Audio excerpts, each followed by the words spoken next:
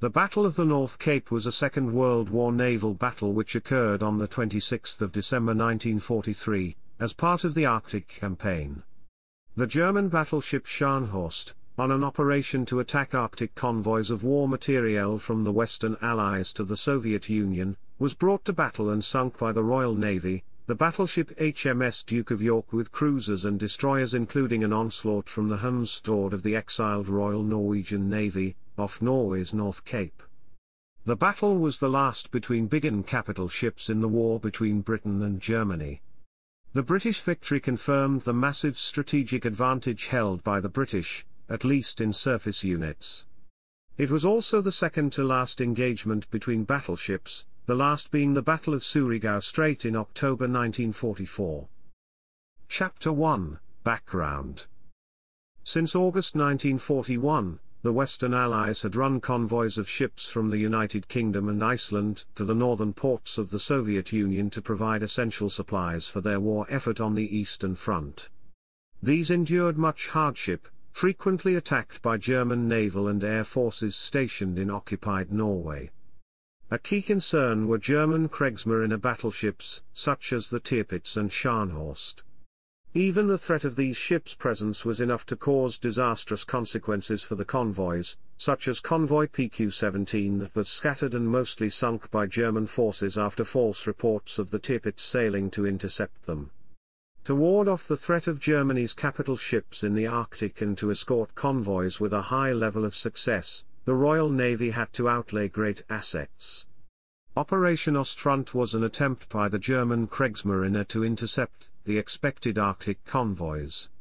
In late December 1943, there was a Russia-bound convoy JW-55B consisting of 19 cargo vessels under the command of the Commodore, retired Rear Admiral Maitland Boucher, accompanied by a close escort of 2 destroyers, HMCS Huron and an HMCS Hyder, among others, and an ocean escort of 8 Home Fleet destroyers led by HMS Onslaught. Also in the area was convoy RA-55A, returning to the United Kingdom from Russia, consisting of 22 cargo ships, accompanied by a close escort of 2 destroyers and 4 other vessels, and an ocean escort of 6 Home Fleet destroyers led by HMS Milne.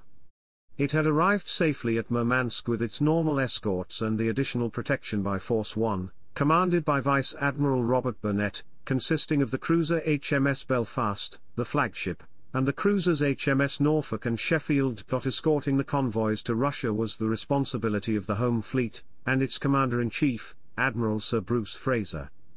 Fraser wished to neutralize Scharnhorst, a major threat to the convoys, and planned a confrontation over Christmas 1943 in which convoy JW-55B would be used, to draw the enemy out. Fraser expected and hoped that Scharnhorst would attempt to attack JW-55B. At a conference of the captains of the ships in his force, Fraser described his plan to intercept Scharnhorst at a position between the convoy and the enemy's Norwegian base. He would then approach the enemy to within 12,000 yards in the Arctic night, illuminate Scharnhorst with star shell, and open fire using fire control radar. Convoy JW-55B had left Lockheed on the 20th of December and was sighted 2 days later by a Luftwaffe aircraft which commenced shadowing. By the 23rd of December it was clear to the British from intelligence reports that the convoy had been sighted and was being shadowed by enemy aircraft. Fraser then put to sea with Force 2 consisting of his flagship the battleship HMS Duke of York, the cruiser HMS Jamaica and S-class destroyers HMS Savage, Scorpion, Saumarez, and HNoMS Stord of the exiled Royal Norwegian Navy. Fraser was anxious not to discourage Scharnhorst from leaving its base, so did not approach before it was necessary to do so.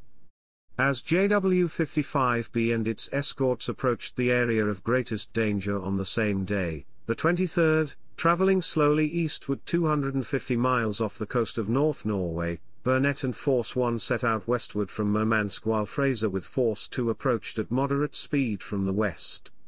On the 25th of December, Scharnhorst with the Narvik-class destroyers Z-29, Z-30, Z-33, Z-34 and Z-38 left Norway's Alta Fjord under the overall command of Contra-Admiral Erik Bay. Scharnhorst set course for the convoy's reported position as a southwesterly gale developed. Chapter 2, Battle. Fraser received confirmation from the Admiralty in the early hours of the 26th of December that Scharnhorst was at sea and searching for convoy JW-55B. The stormy weather had resulted in the grounding of all Luftwaffe reconnaissance planes. With no ability to search for the British ships from the air and heavy seas hampering the movement of his ships, Rear Admiral Bay was unable to locate the convoy. Despite a German U-boat spotting the convoy and reporting its position, Bay was still not able to make contact with the British ships. Thinking he had overshot the enemy, he detached his destroyers and sent them southward to increase the search area, and the destroyers subsequently lost contact with their flagship. Admiral Fraser, preparing for the German attack, had diverted the returning empty convoy RA-55A northward, out of the area in which it was expected, and ordered JW-55B to reverse course to allow him to close. He later ordered 4 of the destroyers with RA-55A, Matchless, Musketeer, Opportune, and Virago, to detach and join him. The now unescorted Scharnhorst encountered Burnet's Force 1 shortly after 9 o'clock. Belfast was the first ship to obtain radar contact on Scharnhorst, and the British cruisers rapidly closed the range. At a distance of nearly 13,000 yards, the British cruisers opened fire and Scharnhorst responded with her own salvos. While no hits were scored on the British ships, the German battleship was struck twice, with one shell destroying the forward seat at radar controls and leaving Scharnhorst virtually blind in a mounting snowstorm. Without radar, gunners aboard the German battleship were forced to aim at the enemy's muzzle flashes. This was made more difficult because 2 of the British cruisers were using a new flashless propellant, leaving Norfolk the relatively easier target. Bay, believing he had engaged a battleship, turned south in an attempt to distance himself from the pursuers and perhaps draw them away from the convoy. Scharnhorst's superior speed allowed Bay to shake off his pursuers, after which he turned northeast in an attempt to circle round them and attack the undefended convoy. Burnet, instead of giving chase in sea conditions that were limiting his cruisers' speed to 24 knots, correctly guessed Bay's intentions and positioned Force 1 so as to protect the convoy. It was a decision that he had some personal doubts about, as it would result in the cruisers losing contact with Scharnhorst, and the decision was criticized by some of the British force's other officers but supported by Fraser. To Burnet's relief, shortly after noon, Scharnhorst was once again detected by the cruiser's radars as it attempted to approach the convoy. As fire was again exchanged, Scharnhorst scored 2 hits on Norfolk with 11-inch shells, disabling a turret and her radar. Burnet's destroyers were also unable to get close enough to Scharnhorst to launch a torpedo attack on the German ship. Following this exchange, Bay decided to return to port, while he ordered his destroyers to attack the convoy at a position reported by the U-boat earlier in the morning. The reported position was out of date, and the destroyers missed the convoy. Scharnhorst ran south for several hours, once again taking advantage of its superior speed. Burnet pursued, but both Sheffield and Norfolk suffered engine problems and were forced to drop back, leaving the outgunned Belfast as the sole pursuer and dangerously exposed for a while. The lack of working radar aboard Scharnhorst prevented the Germans from taking advantage of the situation, allowing Belfast to reacquire the German ship on her radar set. Unbeknownst to Bay, his ship was now sailing into a trap, with Admiral Fraser's main force steaming towards Scharnhorst's position and perfectly placed to intercept the fleeing German ship. With Belfast sending a constant stream of radio signals on the Scharnhorst's position, the battleship Duke of York battled through the rough seas to reach the German ship. Fraser sent his 4 escorting destroyers to press ahead and try to get into torpedo launching positions. The main British force soon picked up Scharnhorst on radar at 16:15 and were maneuvering to bring a full broadside to bear. At 1617 Scharnhorst was detected by Duke of York's Type 273 radar at a range of 45,500 yards, and by 1632 Duke of York's Type 284 radar indicated that the range had closed to 29,700 yards. At 1648, Belfast fired star shells to illuminate Scharnhorst. Scharnhorst, unprepared with her turrets trained fore and aft, was clearly visible from Duke of York. Duke of York opened fire at a range of 11,920 yards and scored a hit on the first salvo, disabling Scharnhorst's foremost turrets, while another salvo destroyed the ship's aeroplane hangar. Bay turned north, but was engaged by the cruisers Norfolk and Belfast, and turned east at a high speed of 31 knots. Scharnhorst was now being engaged on one side by Duke of York and Jamaica, while Burnet's cruisers engaged from the other side. The Germans took continuing heavy punishment from Duke of York's 14-inch shells, and at 1724 a desperate Bay signalled to Germany, "I am surrounded by heavy units." Bay was able to put some more distance between Scharnhorst and the British ships to increase his prospects of success. Two 11-inch shells from one of her salvos passed through the masts of the Duke of York, severing all the wireless aerials, and, more serious still, the wires leading from the radar scanner to the Type 284 gunnery control radar set. These hits could not have been known to Bay, and Lieutenant H.R.K. Bates RNVR climbed the mast and managed to repair the broken wires. Scharnhorst's fortunes took a dramatic turn for the worse at 1820 when a shell fired by Duke of York at extreme range pierced her belt armor and destroyed the No. 1 boiler room. Scharnhorst's speed dropped to only 10 knots, and though immediate repair work allowed it to recover to 22 knots, Scharnhorst was now vulnerable to torpedo attacks by the destroyers. 5 minutes later, Bay sent his final radio message to the German Naval Command: "We will fight on until the last shell is fired." At 1850 Scharnhorst turned to starboard to engage the destroyers Savage and Saumarez, but this allowed Scorpion and the Norwegian destroyer Stord to attack with torpedoes, scoring one hit on the starboard side. As Scharnhorst continued to turn to avoid the torpedoes, Savage and Saumarez scored 3 hits on her port side. Saumarez was hit several times by Scharnhorst's secondary armament and suffered 11 killed and 11 wounded. Due to the torpedo hits, Scharnhorst's speed again fell to 10 knots, allowing Duke of York to rapidly close the range. With Scharnhorst illuminated by star shells hanging over her like a chandelier, Duke of York and Jamaica resumed fire, at a range of only 10,400 yards. At 1915, Belfast joined in from the north. The British vessels subjected the German ship to a deluge of shells, and the cruisers Jamaica and Belfast fired their remaining torpedoes at the slowing target.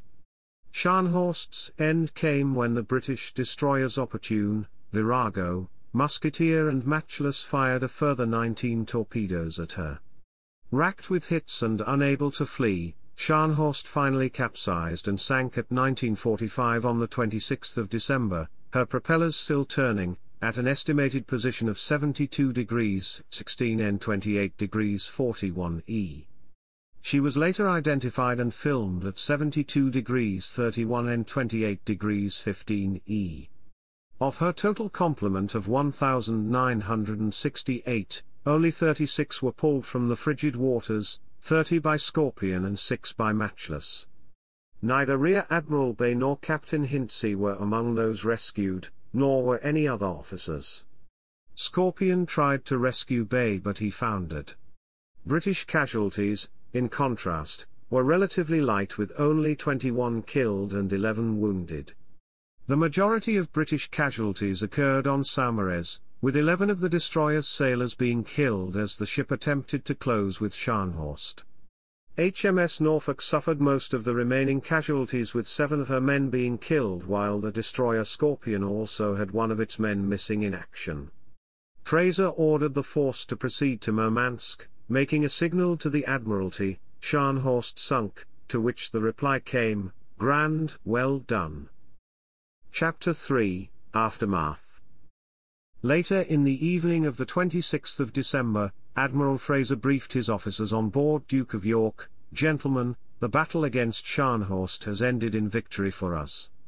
I hope that if any of you are ever called upon to lead a ship into action against an opponent many times superior, you will command your ship as gallantly as Scharnhorst was commanded today." After the battle, Admiral Fraser sent the following message to the Admiralty: "Please convey to the C Norwegian Navy. Stord played a very daring role in the fight and I am very proud of her."